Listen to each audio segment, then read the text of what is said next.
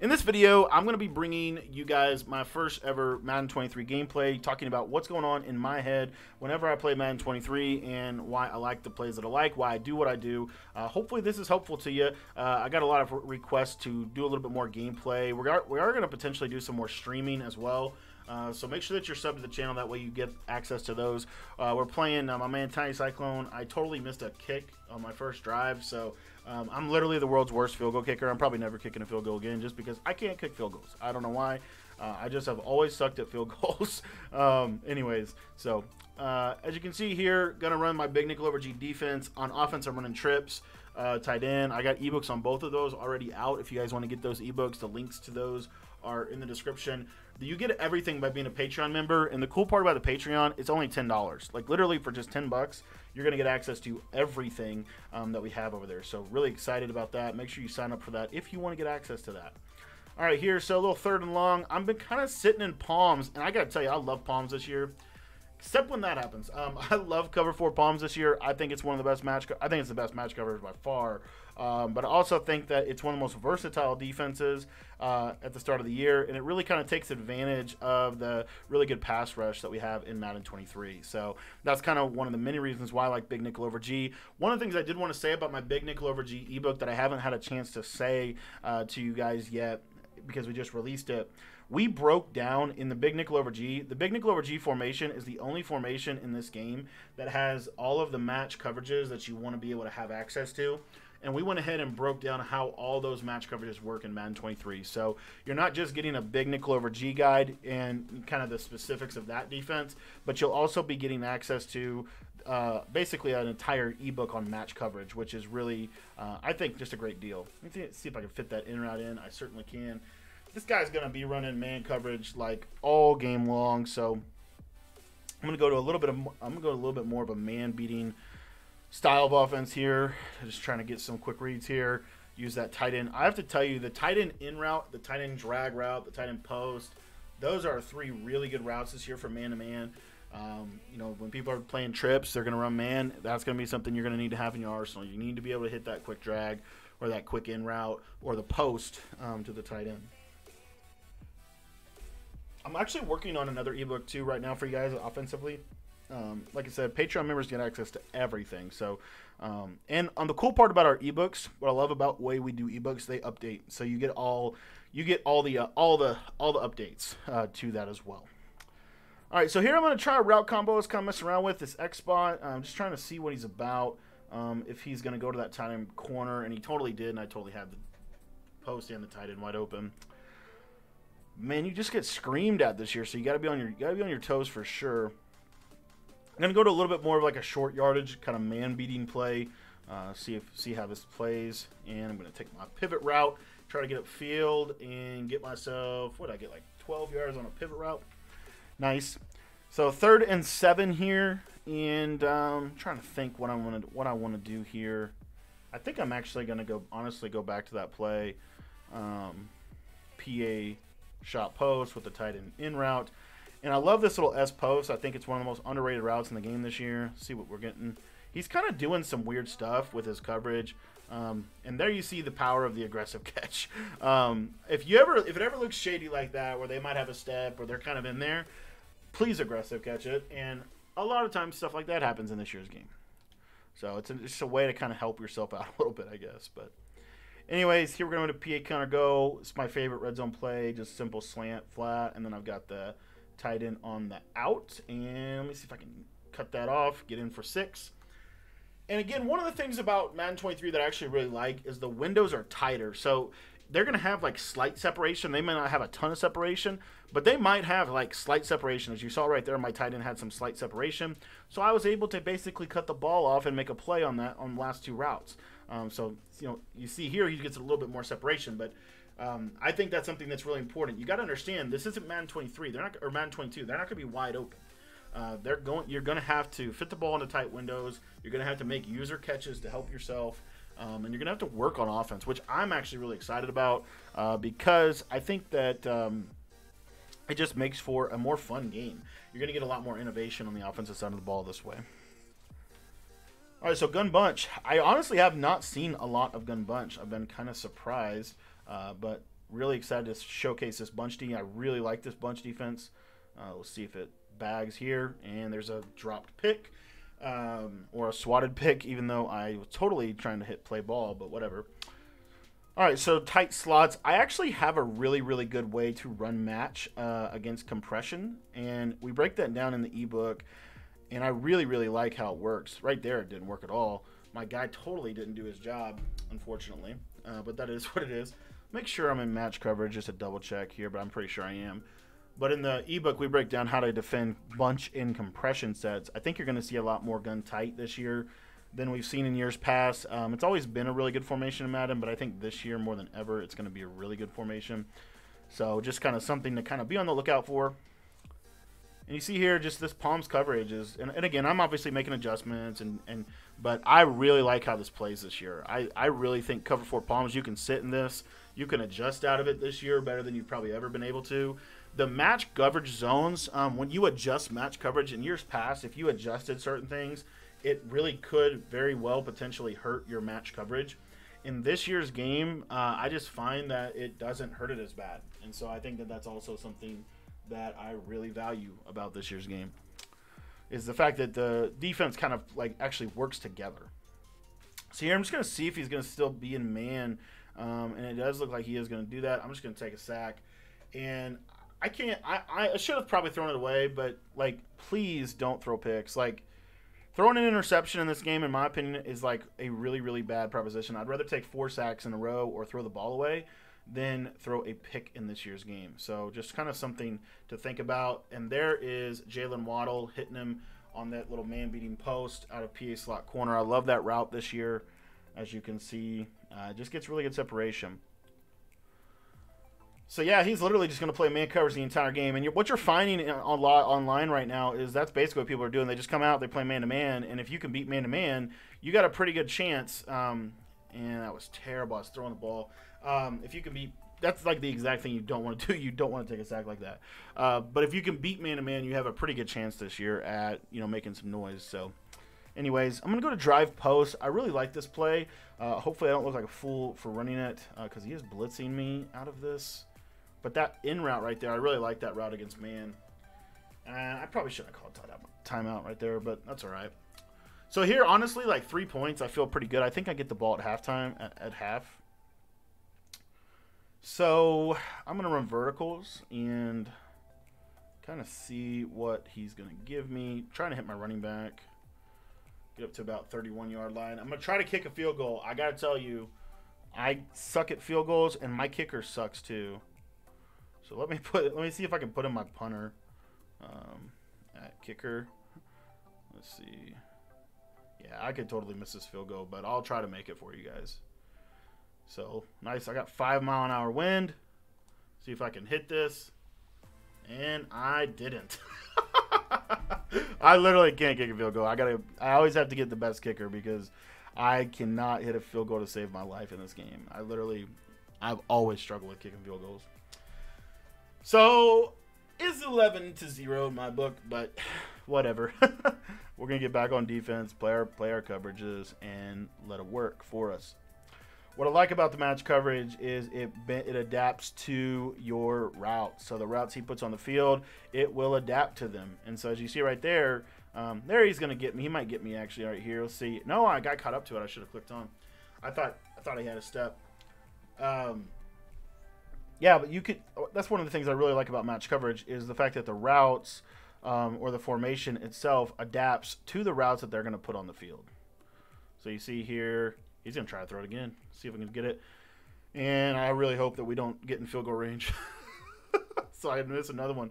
Can I take this all the way back? I think I might be able to. Denzel Ward is slow. And I'm going to have to kick another field goal. You got to be kidding me. All right, so we got to make this. We got to make this one. Let's see if we can please make a field goal. Perfectly timed. Get it in there. Boom. We made a kick. All right, perfect. I'm so thankful that I made that kick. I was literally 0 for 2 for this game. So, all right. So going into the second half, we do get ball. I really want to stress this in this breakdown. Madden 23 is a game where you have to make the most of your possessions and you have to be patient on offense. And so it's really important that I, on this drive, don't try to just bomb him for a touchdown, right? I mean, I might be able to do that, but you know, I want to like be patient with my reads, be patient with my routes, and take what the defense gives me because I have a 2-possession lead. I'm in the driver's seat of this game. I can beat myself though if I'm not careful. So that's kind of my mindset going into the second half here, and I'm gonna go with a kind of an interest. I'm gonna try this out. We'll see if this works. I'm actually going to mesh these guys underneath. So I got double drags here, just some quick reads. And we're going to throw right at his user. As I said, I can't throw a pick, but not too bad. See there, 11 for 12. And again, it's just taking what the defense is giving you. My favorite man beater in this game right now is the PA slot corner. I really love this play. With the little pivot route that I have right here, you'll see this pivot route. And then I have that slant coming in behind it. And then I've also got the post that he has to use her over the top. So it's just a lot for him to have to deal with in one play. I'm really kind of surprised that he is literally going to stay in man coverage. Right here, I'm going to try a running back out route just because I want to see if I can get this open against man. This route, last year you wanted to kind of like rat catch the route. I kind of think in this year's game, this route is still decent against man-to-man. But you want to let the computer catch it because he will kind of give you that little animation where he gets a step on his defender. So that's just something to kind of think about if you're running to mess with those kind of routes. All right, so PA slot corner seems to be the perfect play call for this guy's defense, at least the way he's running it right now. So we're going to hit him with it again here, kind of see, and the post is open and. Nice. Okay, so just continuing to kind of matriculate the ball down the field. Let's see here. I'm kind of wanting to throw a corner route to the right. So I think I'm going to go to X spot here. I just don't like kind of like messing with his user as much as I feel like I have been. So let's see what we're going to do here. We're going to go seam streak. We're going to go with a little pivot route. Kind of go with a little 5 out here. See if I can hit this corner route. There it is. And that's kind of the beauty of X spot this year. X spot is one of the best routes in the game for the post when you motion over, but it's also a really good corner route this year. If he's not respecting that against man-to-man, it can certainly beat man-to-man this year. I know it didn't beat man earlier, but it certainly can. So I really like X spot a lot. Doubles in sail is okay. PA slot corner is not the best man beating route. But I really do like X spot. I'm going to run it again, actually. See if I can hit this corner route to the side. Nope, I'm going to throw a pick. I'm going to get a pick 2, ain't I? Dang it. Yeah, so I shouldn't have thrown that. I was kind of assuming, it's kind of a blind read. I was kind of trying to see if he was in man, if that could beat man on the goal line. But I think he called a cover 3 right there, and it didn't work out for me. So give him 2 points. Which is exactly what you should never do when you're up 17-0, because now, instead of being up 3 possessions, I'm only up 2 possessions. So there's that. But I am kind of scared to kick field goals. All right, so back on the defensive side of the ball, I'm going to probably blitz him a little bit this drive, just kind of see how he handles the pressure. I really like the big nickel over G for a lot of reasons. But one of the reasons I like it so much is the pressure that you can create from this formation, especially if they are going to run some kind of compression set like this guy's running. So little compression set. There you see there's that crazy edge blitz. And just really nice little defense. The other thing I like about big nickel over G, cover 2 is not really that great this year. I'm actually going to turn my match coverage off because I actually do like, if I'm going to play spot drop zone, I actually really like the soft squats. So I'm going to play a little spot drop zone here, just kind of see how he handles the pressure. And there we go. Blocking's tied in. Going to throw us a pick. I'm going to drop it. But I will say the soft squats, if you turn your zone coverage off, I find they play really, really good. I really do find that they play really, really good this year. All right, so going to try to play a little chess with him because he's coming out in this gun tight Y off weak and he's got his tight end on the left or on the right. We're going to send a pressure here off of the right, and we're going to roll our coverage. I really like this little blitz, weak safety blitz 3. It's one of our blitzes in the ebook, and he ends up blocking his running back, but he ends up throwing right into us again. And you see how the coverage is really good this year, and this is going to force the issue from this. And you know what? For a last play here, we're going to go with a man-to-man play, or a man-to-man coverage that I really like. This weak safety blitz 1. And I really like this coverage. We'll see how it works. Just a simple cover 1 rat. Got pressure, 5-man pressure. And we're going to be able to bag it up. So, pretty good defense there. So, you know, palms, we ran some spot drop. We ran some man. And you saw that all of it worked fairly well for us. And I think defense this year is back. I mean, it's not perfect, but it is good. You know, and it's not, you don't just have to run man-to-man, I think, to be good on defense this year. All right, so I'm going to go to P shot post, kind of see, and he is definitely going to get out of man. And Rodgers just wound up like crazy right there. I had that post wide open. I was kind of anticipating he might get out of man, and he's going to go to zone. Now, trip side in is really good against zone. Like, it's really good against zone. It's okay against man, and it can beat man, but I really would rather play zone. Like, if you're going to play zone against trips, like, that's good for me. All right, so I kind of think he's going to be sending some pressure here, so I'm going to just kind of block my running back, see if I can pick it up. And I'm going to throw right into him. Dang it. Oh, I shouldn't have done that. For some reason, I thought that corner route was going to be open there. I should have. It's a bad route combo by me, and I ended up paying the price for it. Okay, so I'm going to go to my favorite pressure just to kind of like force the issue a little bit. He's going to go to bunch. When they go to bunch, I really like this blitz, because they basically are you're gonna force them to block their running back, and they can't block their tight end. And as you can see, it's trouble. It's trouble. It's just a simple double edge pressure that we created out of this formation. I really like this blitz against bunch, because the deep half zone actually plays really, really well. And you see, I mean, that's just a really good coverage. Just a real simple coverage right there at a big nickel. Love this blitz against bunch. And if he's not gonna like devote a player to picking up this double-edge pressure, I can probably run this the rest of the game and be okay. You're going to see just how effective the double-edge pressure is, and we're just going to scream at him all game. And as you can see, I mean, the pressure's just screaming. Now, the beauty of big nickel over G is the fact that everything looks the same. I think that's one of the real benefits of the defense.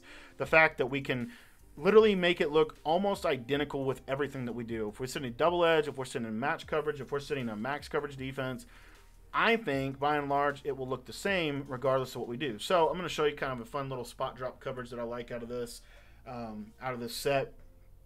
And we're only going to send 3.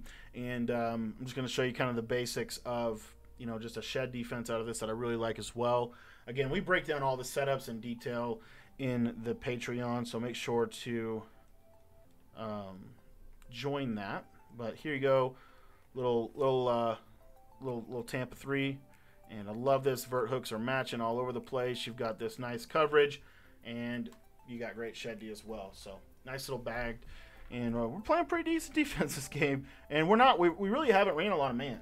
We really haven't. We've only ran man a little bit. Okay, so let's see here. Kind of situation. I am gonna run kind of a little spacing route combo here. Kind of take my zig route on that sideline there. Love that route this year against zone.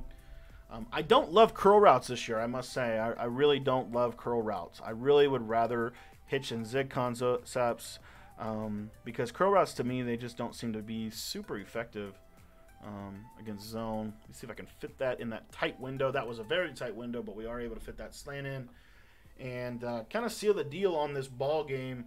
Again, if you want to get our offense, the link is in the description. If you want to get our defense, the link's in the description. You get everything by becoming a Patreon member.